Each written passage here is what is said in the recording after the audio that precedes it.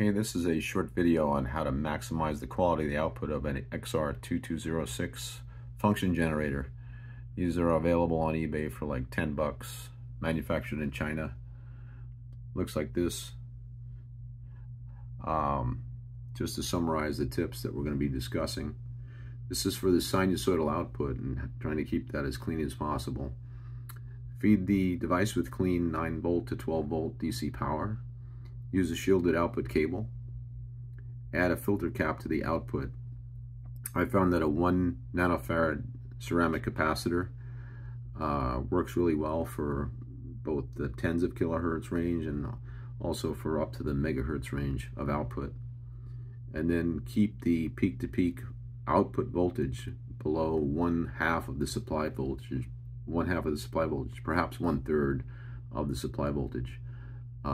Okay, we'll talk about some of that stuff. So what we're looking at here is a 50 kilohertz output on the spectrum analyzer. I've got another one of the devices sitting here on my Digital and Electronics Explorer board. I'm feeding the output through a shielded cable into scope channel 1 on the device, and then that output is being analyzed in the spectrum analysis tool right now. I'll move some of this stuff out of the way.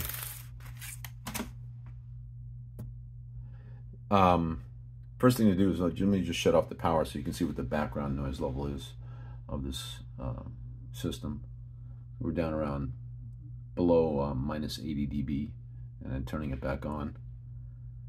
So right now the output is just straight out of it and straight into the scope. I do not have the 1 nanofarad capacitor in there, so I'll take that 1 nanofarad ceramic capacitor and I'll just stick it across the output terminals right here. And we're going to take a look at what happens to the noise as I take it out. So that's without the capacitor. And then I'll put it back in. That's with the capacitor. Once again, take it out, put it back in. And now let's look at that signal on the scope. Running that. You can see over here on the right, we've got peak to peak of about 2.8 volts. It's 50 kilohertz. ACRMS is about 0.95 volts. I'm gonna increase the magnitude here, and you can see as we approach 4 volts, the shape begins to clip at the top. And let me change the magnitude here.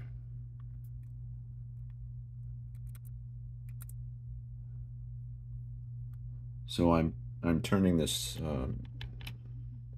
knob on the device to increase the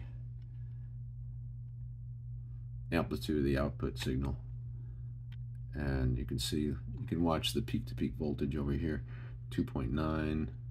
There's 4 volts. I'm currently feeding this thing with 9 volts of clean supply voltage, and as we get to around 4 volts, the wave shape begins to fall apart. So that's less than half of the supply voltage. Is all that this device can handle or output before the wave shape begins to fall apart, at least at this 50 kilohertz frequency. There are some differences depending on the frequency, and we're going to look at that in a second.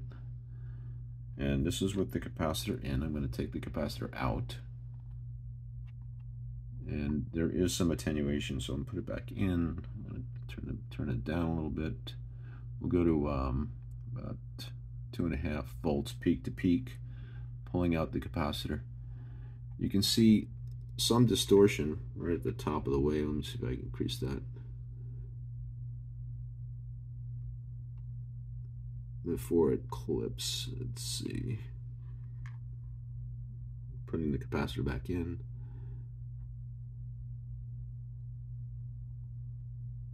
And let's see, we will look at a couple more waves this way.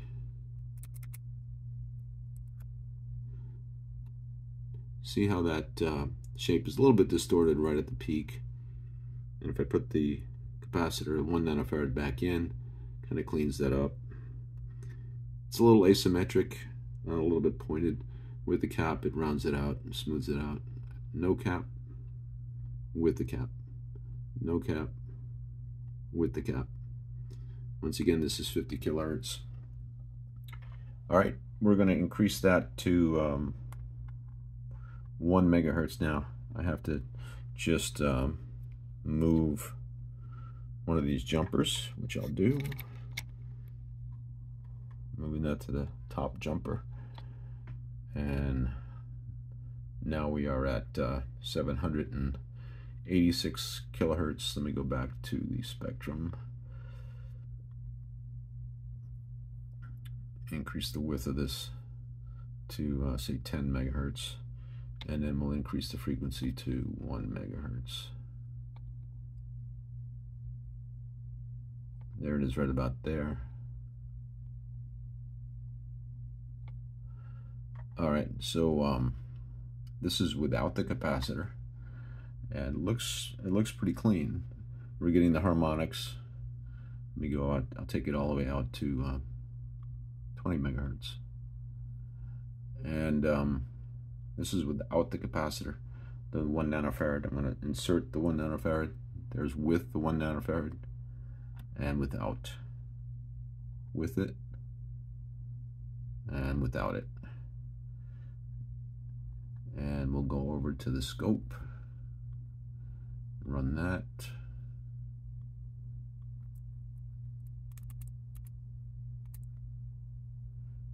And let's see.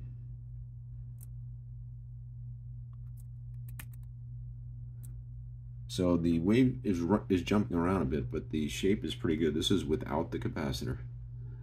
It looks fairly symmetric. I don't see any spikes or anything like that. I'm going to insert the capacitor, and there's quite a bit of attenuation.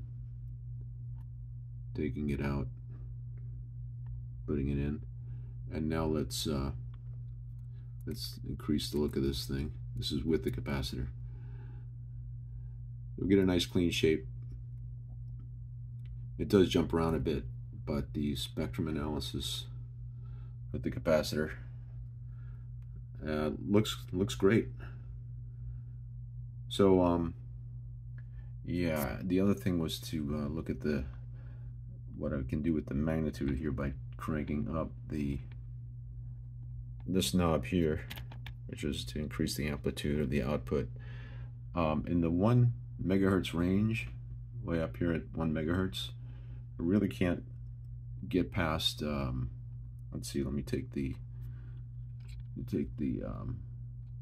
capacitor out, and we'll see just how high we can get amplitude wise. Let's bring that down. Okay, now I'm cranking it up all the way, and that's 3 volts peak to peak with a 9 volt supply. So that's about 1/3 of the supply voltage is all that this device can provide. So there's some internal limitations. And of course, if I put the capacitor in, you'll get the attenuation. So that's a look at the tips for cleaning up the output. Once again, summarizing: clean input power, shielded output cable, 1 nanofarad ceramic filter cap on the output, and keep that peak to peak voltage on the output side below 1/2 to 1/3 of the supply voltage. Alrighty, thank you for watching.